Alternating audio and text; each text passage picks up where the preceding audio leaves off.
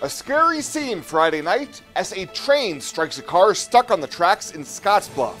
KNEB.TV News starts right now. From your trusted source for news in western Nebraska and eastern Wyoming, this is KNEB.TV News. Presented by Platte Valley Companies, premier provider of financial services. Hello, I'm Ryan Murphy. This is KNEB.TV News powered by Platte Valley Companies. Thanks for joining me. In our top story, there were no injuries Friday night when a collision occurred between a BNSF train and a car.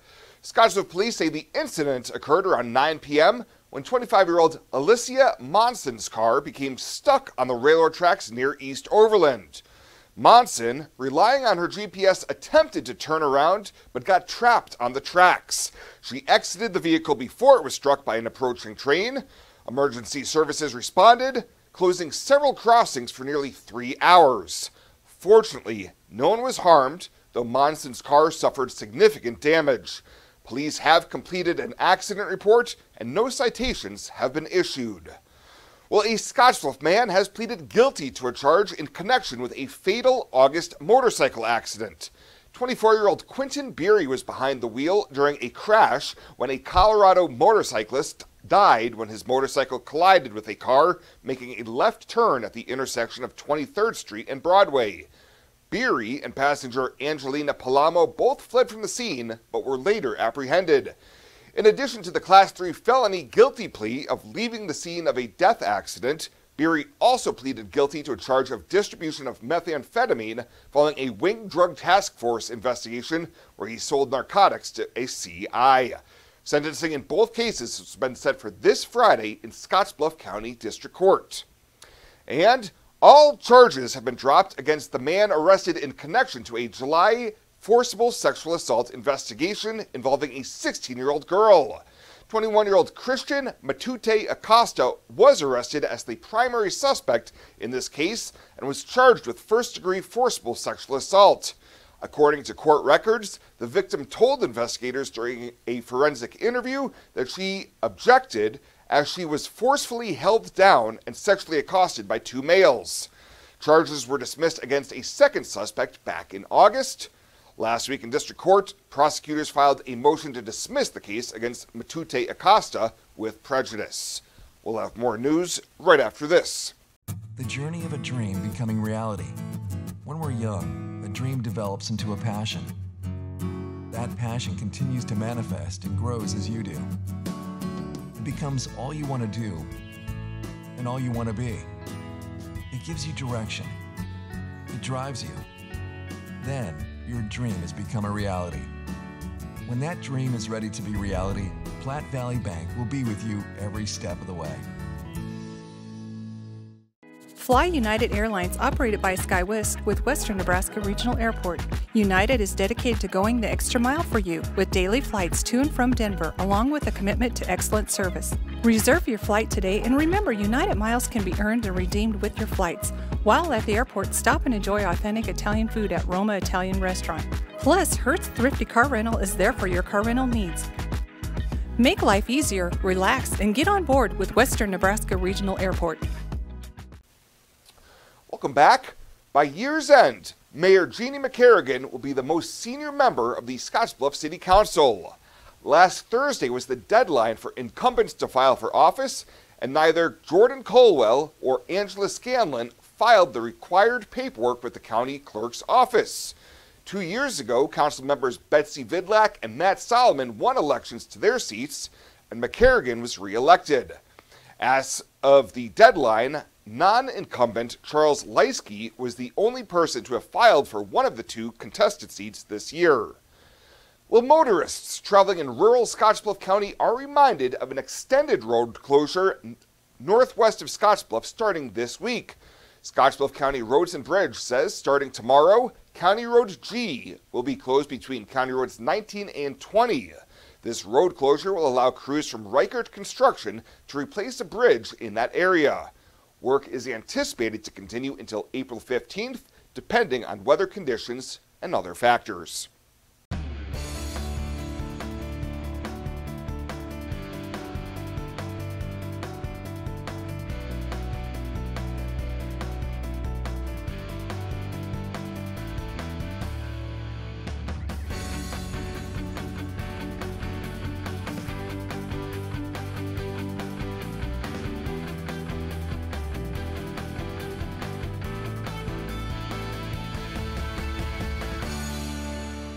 To sum up the past 20 years in one word, exceptional. It's one of our core values.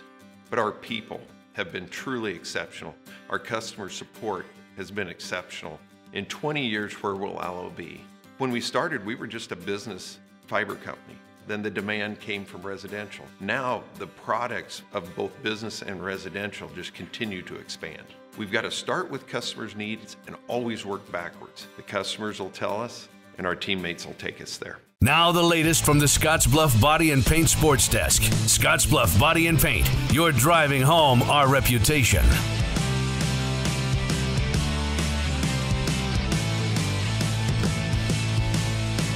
Plenty of postseason news and notes, plus some Cougar athletics with some upcoming games. Let's start from the weekend in Omaha as the state wrestling tournament wrapped up on Saturday evening. 4 total gold medals for the region, including Scottsbluff's Chance Hauser at 126 and Gering's Jordan Shirley at 132 in Class B. Chadron's Quinn Bailey became a 2-time champion, winning at 157 in Class C. And there was a Class D title also with Cable Larson from Garden County. Gering picked up 6 total medals, including Riley Luce and Haley Medina on the girls' side. Scottsbluff medaled 4 overall. Mitchell earned 3 medals in Class C. Wyatt Reichenberg of Banner County, you saw that. He was a second-place silver medal winner, and there was also some standout efforts as well. Colby Houchin of Baird medaling, and there's a full rundown that you can find with links to all the results for Panhandle Kids. That's all available for you on the website. In basketball, the girls' B8 sub-district tournament starts tonight. It's just 3 teams and 2 total games spread out over tonight and tomorrow. Gering plays Alliance tonight. That'll be at Scottsbluff High School. We'll have that one on KMOR 93.3 starting with pregame at 5:45. Winner will play Scottsbluff tomorrow night at 6 o'clock. Boys subs start tonight. The bulk of the C&D games tomorrow, and then the B8 sub, that'll be Wednesday and Thursday. The WNCC baseball team off to a bit of a slow start record-wise right now, just 1-5 in their first 6. Couple of losses yesterday at Barton Community College in Kansas. The lone long ball on the day for the Cougars came from former Wesco Zephyr Hunter McCollum. McCollum did take the loss in the opener on the mound, the Game 2 loss on the hill. That was Adrian Short. The Cougars playing twice more today at Barton before weekend home action against Miles Community College. That'll be Saturday and Sunday. And to close things out, it'll be tomorrow night, WNCC's Cougar Palace, a pair of big South Sub-Region games for the WNCC basketball teams at home against North Platte Community College. We'll have the broadcast with Chuck Schwartz. That'll be on KOLT tomorrow evening with pregame at 5:15. Women will play at 5:30. That men's game scheduled for about 7:30. That is the latest today from the Scottsbluff Body and Paint Sports Desk. I'm Chris Cottrell.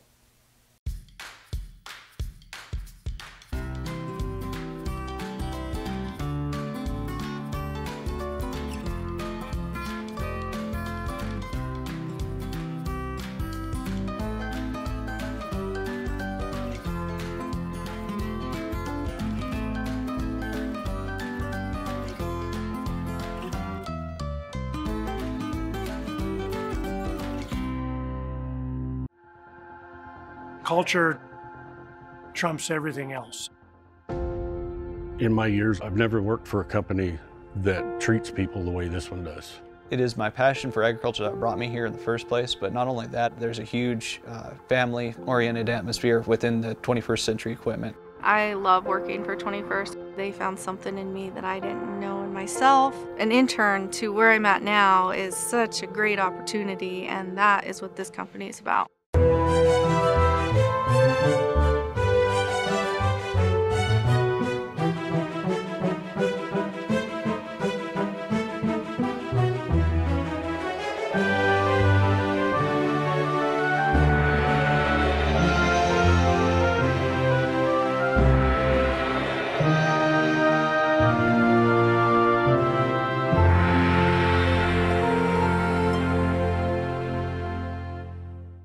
Let's take a look at your community calendar, brought to you by Riverstone Bank.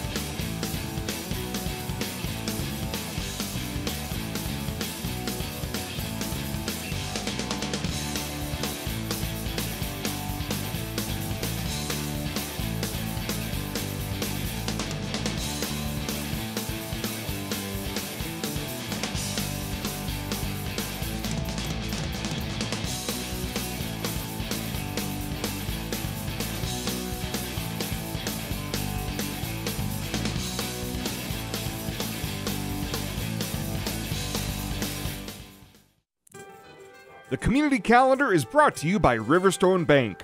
We're local and we love our community.